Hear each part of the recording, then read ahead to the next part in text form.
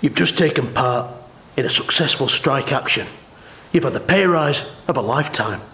Now you need a way to piss away all the extra cash while also setting the stage for a lifetime reliance on Prozac. Well, look no further than this. A Range Rover L322.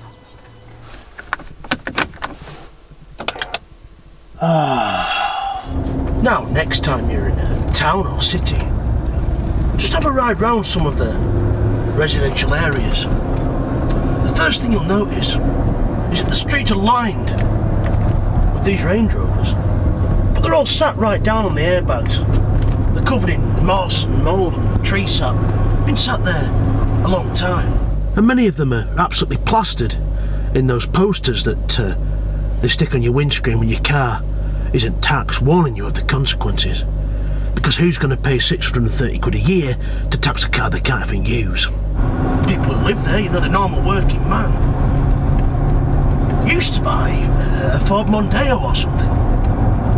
But then they realised that for the same price, they could buy a luxury Range Rover, a dream car.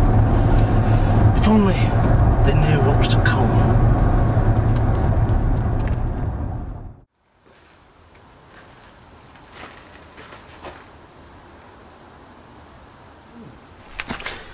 Very strange. I parked this up last night and the suspension was right up in the air like a normal four-wheel drive, but now it's absolutely slammed. It looks like it's been through the pay and spray on GTA San Andreas and had the lowrider modification. So let's see what the problem is. Well, let's fire her up. Right, there we go. Right, well, in theory the car should raise up in the air now. What have we got? Oh, terrain response, special programs off. What's all this about? Suspension fault. Nothing's happening. Well, let's set off and see what happens. Fucking hell, it's bouncy. Jesus Christ. There's something not right here. Fucking hell. I don't know, maybe if we get it warmed up a bit, take it down the road, it'll sort itself out, but I just don't know really. Maybe we should try pressing it up. Oh, fucking hell. I know there's a suspension fault! I'll tell you what, even with the suspension like this, it's more comfortable than a Defender. Fuck me! Fuck off!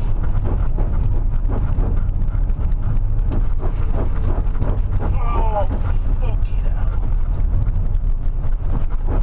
Oh, fucking hell!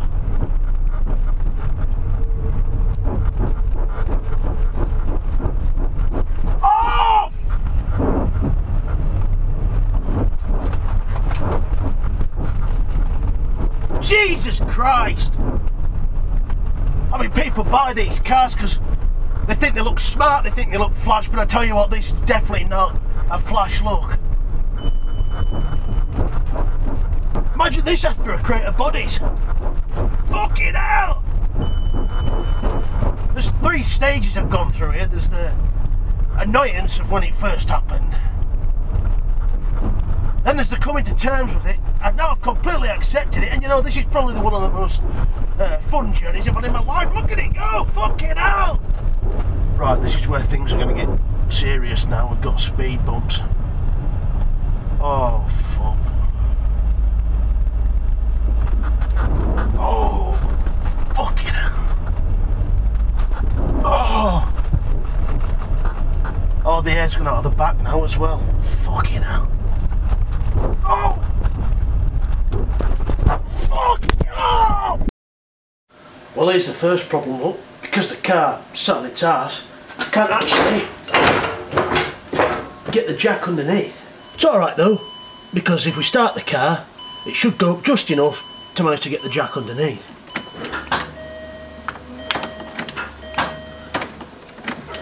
What's going on here? Come on!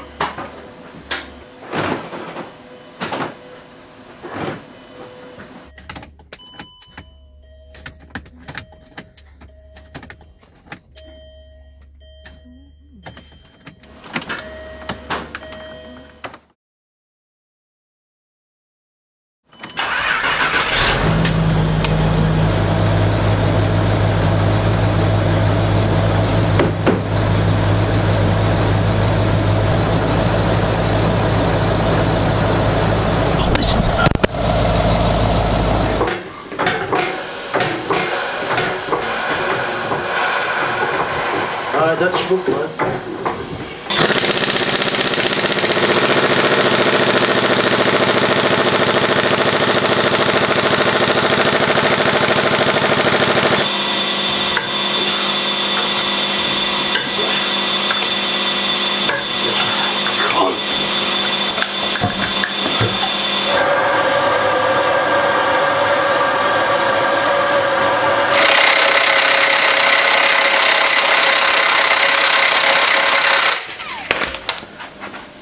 I've been on with this for fucking ages now, and these bolts are completely seized in. The job's fucked before it's even started. It's just a piece of shit. Well, what's happened now is I've had to take it somewhere to use oxyacetylene. We've had to use that much heat, the CV boot's now split. So we'll have to wait another week for that to come.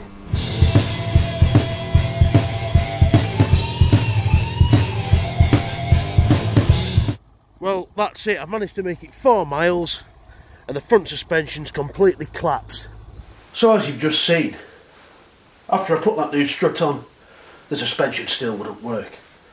So I put a new strut on the other side.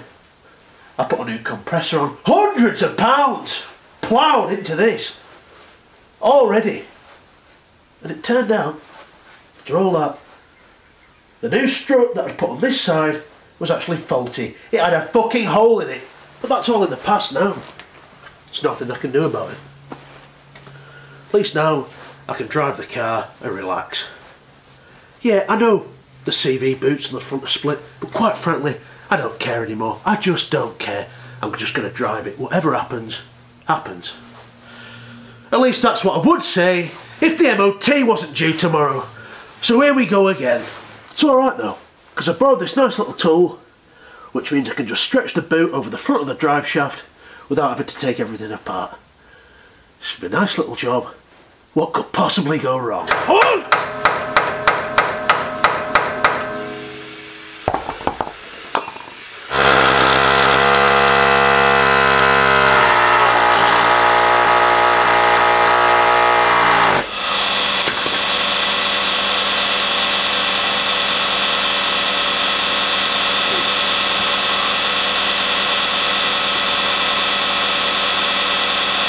Well, that's it. The drive shaft won't even come out of the hub, so... Now, if there's any smart asses out there who say, why don't you use the puller, mate? Well, it doesn't fit.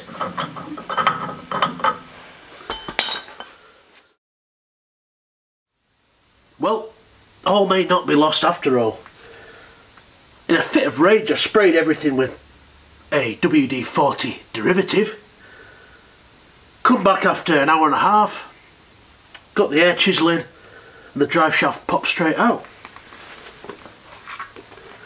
Got the old boot off, so just give my hands a quick wash off, and grease it up, put it all back together. Well, as it turns out, the new CV boot, it's not even a stretch boot, it's solid plastic. So that means to do it properly, I'd have to take the whole shaft out. I can't use a stretchy tool. Well, that can fuck right. At this point, I'm probably going to stop documenting the trials and tribulations of this Range Rover because I'll end up filming my own.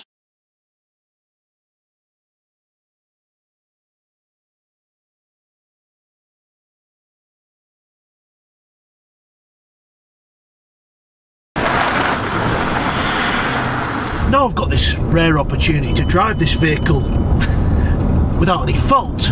It's actually the best car I've ever driven. I mean, it's so smooth and comfy, it's quiet, and when you put your foot down, it really does shift.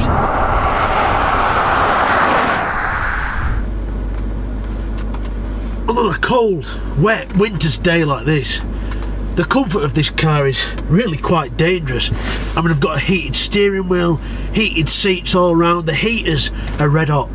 Once you're sat in here, you're not moving. I mean, it's even got a digital TV, which surprisingly works very well.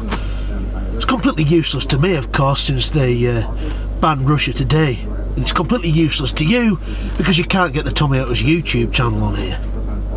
We've got this 4x4 information which is telling me my front suspension is fucked. I've got all these fancy controls for the suspension which I can't use.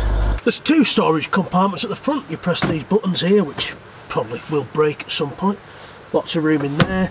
But this top one is completely useless, as almost all the space is taken up by this obsolete CD changer and the holster for the Venture Cam, which never works.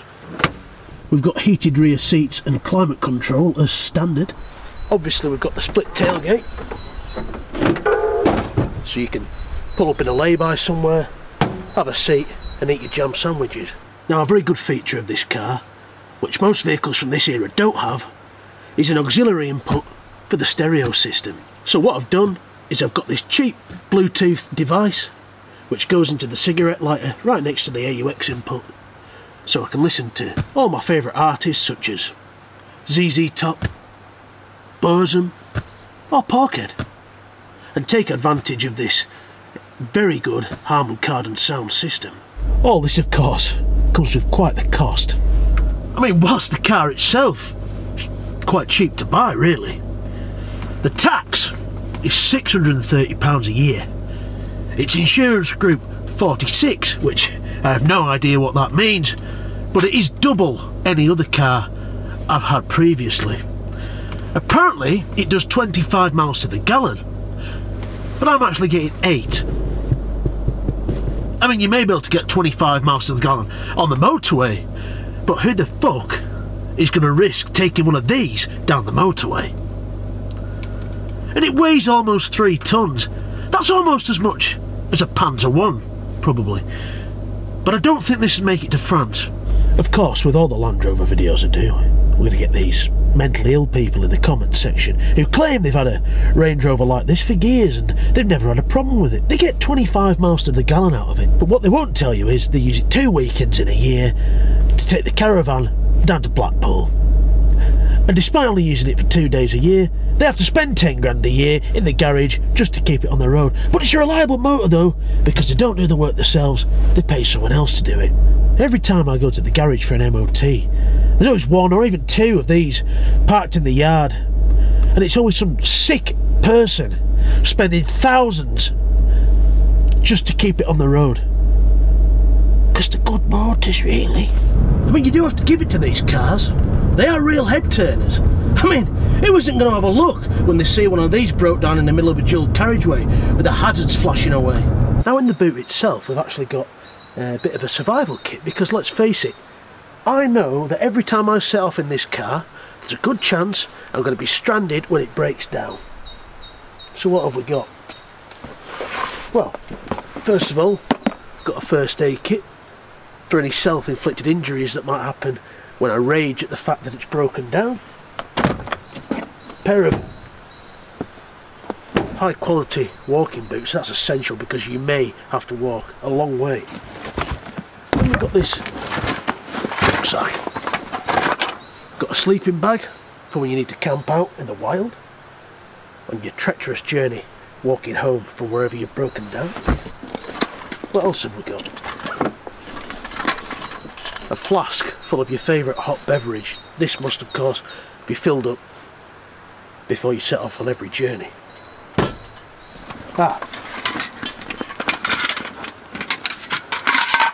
Camping stove, obviously that's full of some emergency rations and some fuel for the stove, obviously when you have to camp out on your long journey back. And then we've got Poland's finest, Obviously it did used to be the Russian Baltica lager, but they don't sell that anymore, so you've got to settle for this. That's just to keep you warm when things really get low. Now, you may notice that at some point in this video the Range Rover had some different wheels on. Well, what happened there was, it snowed quite heavily one night, and instead of driving sensibly, I decided I'd turn the traction control off, plant my foot to the floor when pulling out of a junction, and failed to realise that the snow had completely covered the curb at the other side of the road.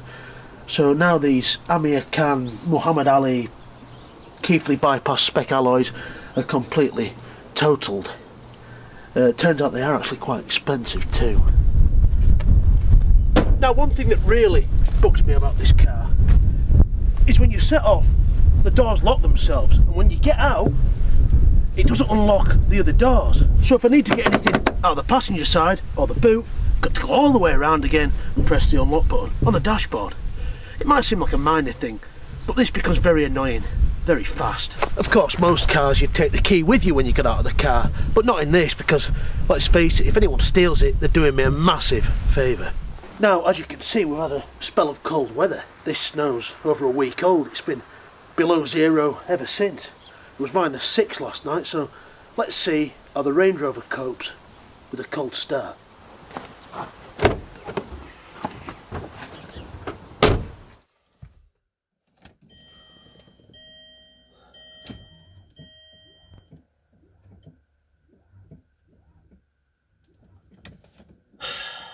Right.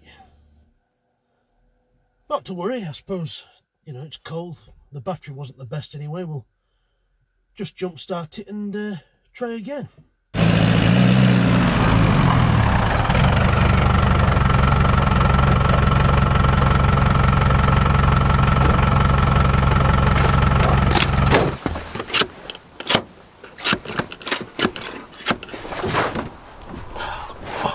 You evil little shit. Well, the bonnet cable seems to have snapped. It's pretty much just dead weight now. Well, after leaving it for a few days, turns out I was in luck. All I had to do was remove the piece of plastic trim and tug on the end of the bonnet cable with a pair of pliers. I got the bonnet open, charged the battery, and set off to take some old carpets to the tip. Well, I don't know what's going on here. I've stopped at a shop. And now it won't start. Then, when I take the key out of the ignition starts to come back on by itself. Look at it go.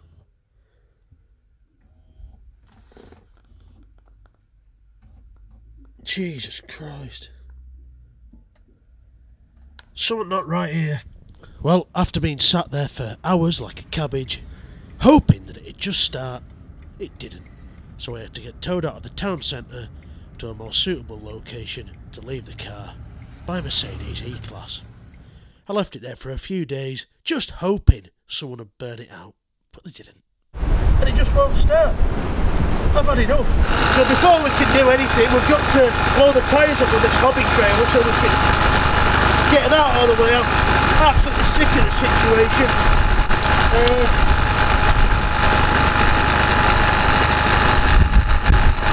What can we do? This is cool. Oh, not yet. Right. Down here. Oh, this is because of that fucking Range Rover. Fuck yeah.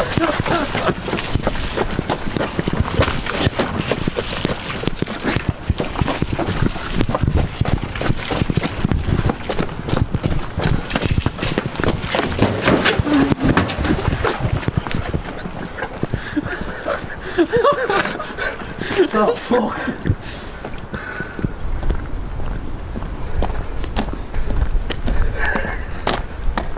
Go on.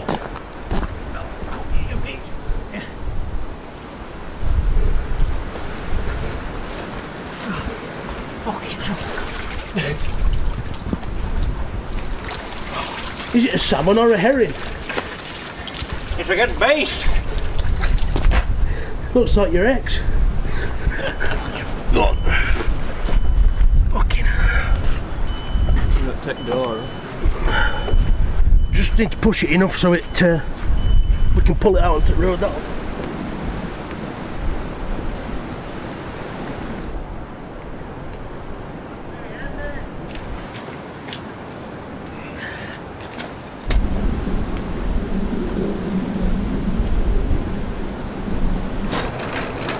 Now, in case anyone's wondering why we're doing this, not just on a free spool, it's because this winch doesn't have it because it's made in fucking Mexico. And it's a good job you spend a lot of time wanking.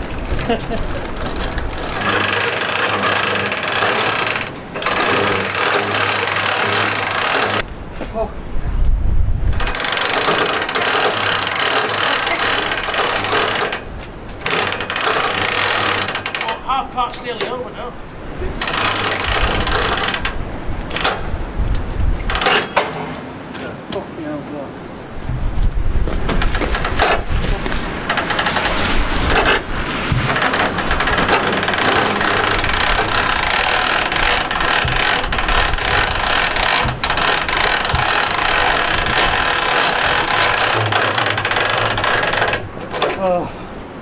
Oh, God bless you. Yeah, but whose idea was it to put on this stupid angle here? Yeah, right, I'm just going to come back and this way. It's just fucking stupid. Mexicans, yeah, made in Mexico. Thing is, in Mexico, they probably have 10 people to fucking... Why not? Yeah. Vamos, vamos!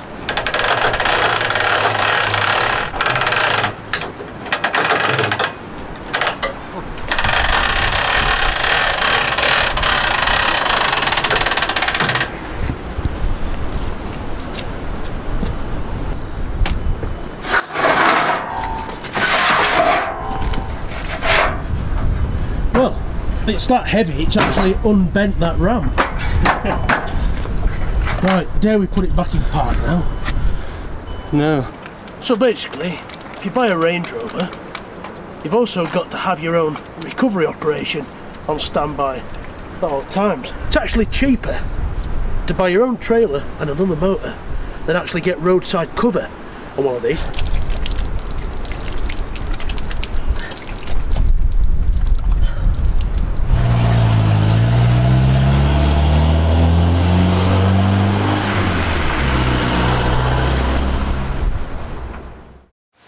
Well, we made it back eventually, but, well, the problems didn't stop there.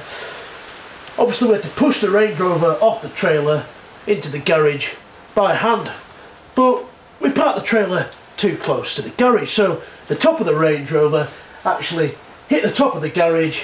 We smashed the brake light, and the beam itself has become dislodged. And as if that wasn't enough, as we pulled the trailer forwards, the Range Rover then set off again.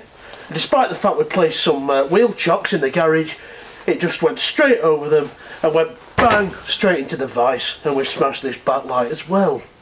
Let's see what the diagnostics computer has to say. Ignition on. Yep. Come on.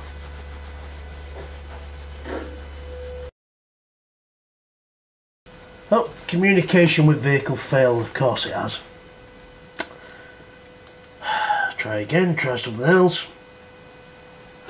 Vehicle not responding, blah blah blah. Whatever. Well, that's it. I can't take it anymore. I've had enough. Thousands of pounds down the drain, hours and hours of time. Don't buy a Range Rover. Well, after all that, it turns out all that was wrong with it is a bad earth, which I can't find. I can't find the earth cable anywhere, so all I've done is got an old jump lead, bolted one into the starter motor and the other into the battery. Fucking. Well, that's it. The Range Rover has bankrupted me. My coat is held together with tape, and I've been sectioned twice whilst owning the Range Rover. But luckily, I found someone to buy it. Taken a massive loss, but it's gone. Funnily enough, I did not send him away with the Tommy Auto's gold warranty. What I did do though is send in this sympathy card. Scabs on my lips and I could him. They out of place. Don't suspect 9 pound barrels round the bay. Watching shops, you'll need them on 9.5 inch on the flop. Noshing a crab souffle. Days paid for me. Hey up, grab that top, mark it up.